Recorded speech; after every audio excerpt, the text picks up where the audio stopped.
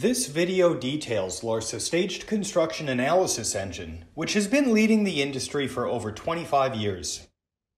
Its unique features presented in this video, such as hinge cast and match cast displacement initialization options, determine how deformations affect the stepwise construction sequence associated with these more demanding structure types. One of the primary advantages of LARSA stage construction is that it rapidly incorporates multiple analysis types, from live load to seismic, within the very same run of analysis. This unique ability to utilize a single refined model for all analytical tasks has made LARSA a popular software with complex bridge leaders, providing the leading solution for segmental and long-span cable crossings. For the design and analysis of concrete bridges, LARSA stage construction analysis couples time-dependent material effects with refined capabilities for geometric and material nonlinearity. Refined tendon modeling is also available in beam and shell elements, providing real-world accuracy for pre-stressed and post-tension bridges. In the analysis, short and long-term losses due to relaxation and superimposed loads are quickly considered.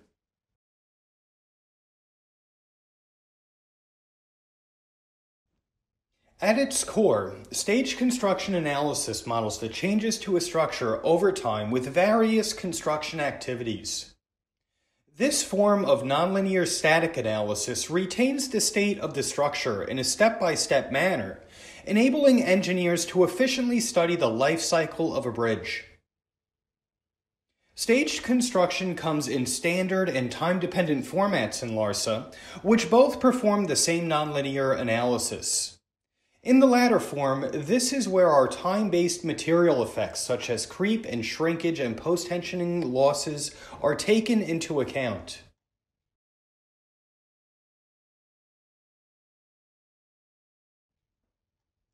Before incorporating stage construction into our models, the structure's geometry is first modeled without support conditions. Since the support conditions can change over time, these are specified later on within the construction sequence of the model. Concurrently, the model and sectional properties of the structure are entered into the program at this time. To consider time effects on materials, a design code is first selected before entering the relevant material parameters. Here we can see some of the more common design codes used in LARSA, including for AASHTO, Eurocode, and more. After the desired geometry and properties are entered, the model is ready to be prepared for stage construction by defining various loading scenarios and by forming structure groups for the structural components that are going to be constructed or deconstructed. In LARSA, construction stages can be set up via explorers or spreadsheets, and our spreadsheets conveniently allow data transfer from Microsoft Excel. To introduce the methodology of how stage construction modeling is applied in LARSA, it's important to first understand the difference between steps and stages in LARSA 4D. Construction stages involve a series of construction steps, which represent the evolution of a structure's construction, demolition, or rehabilitation. As a stage represents one day of construction, it's appropriately labeled with a day number and can include a specific set of environmental properties, such as for temperature or humidity. These stages are parent containers to steps, which represent the finer grain of specific construction activities performed during a given day or stage.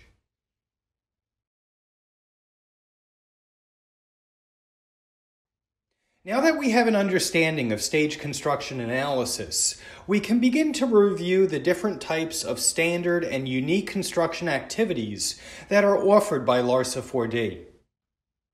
This begins with support activities, which are used to specify support conditions of the structure by changing the joint restraints in the model.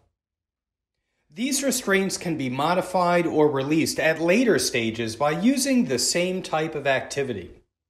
Alternatively, if a structure was modeled on grounded springs, instead of support activity, these springs can be activated through a construction activity that we'll soon discuss. Moving on, DOF constraints are present to add or remove equal displacement constrained behaviors between 2 degrees of freedom in the model. In stage construction, a DOF constraint activity can be used if the connection between superstructure and substructure is not explicitly modeled. They are also helpful when modeling non-composite action between superstructure units simply by coupling them for the vertical translation.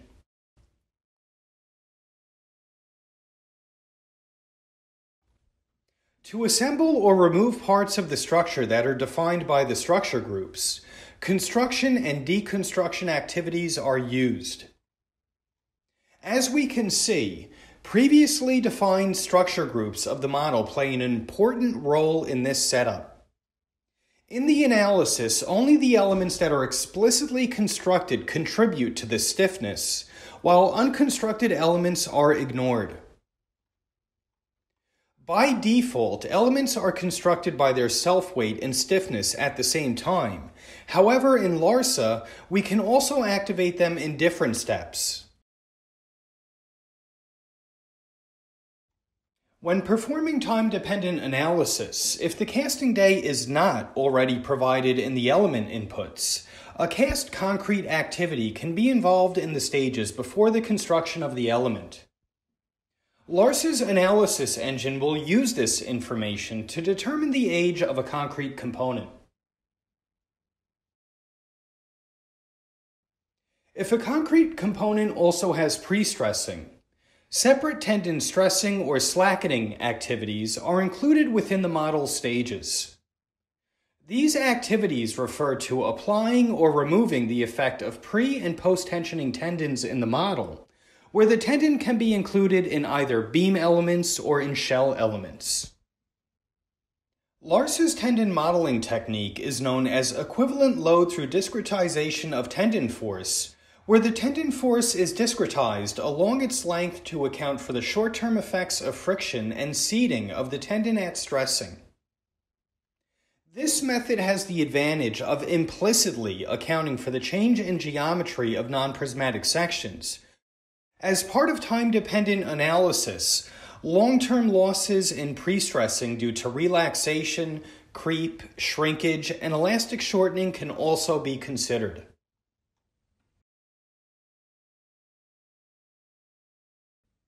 Load activities apply or remove loading by using the load cases that are available in the model. They can range from a basic self-weight loading for automatic computation to a pre-tension or post-tension load for adjusting cable structures. The effect of a load activity at one stage remains on the structure in all subsequent stages unless the load is removed by applying an equal and opposite loading factor. When applying temporary loads, such as wind load, the default construction attributes of the associated step are changed so that the analysis engine will automatically remove loads prior to the next step.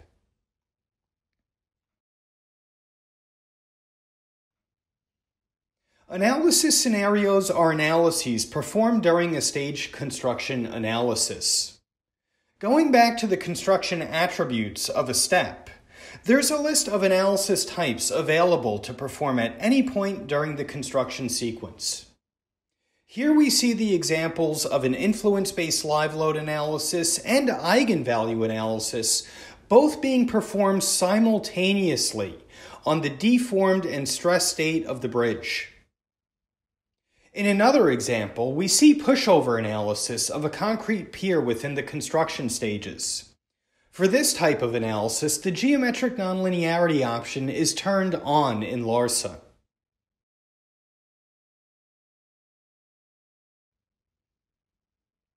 In staged construction analysis, joints are normally constructed at their undeformed position.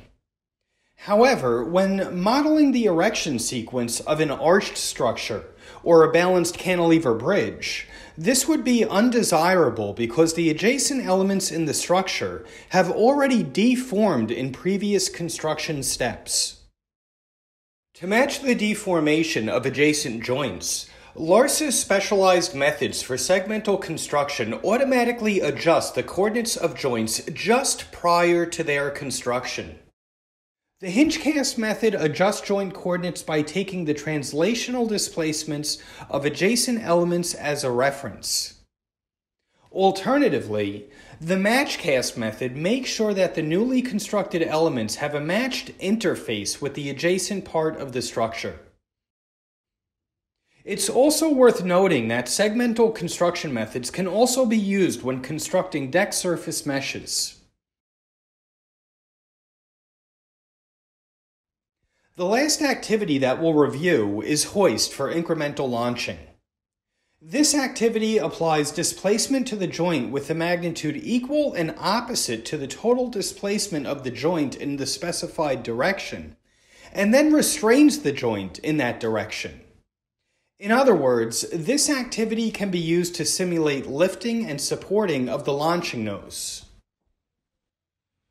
We hope you found this video helpful, and we welcome you to contact us if we can provide further information or assist your project needs.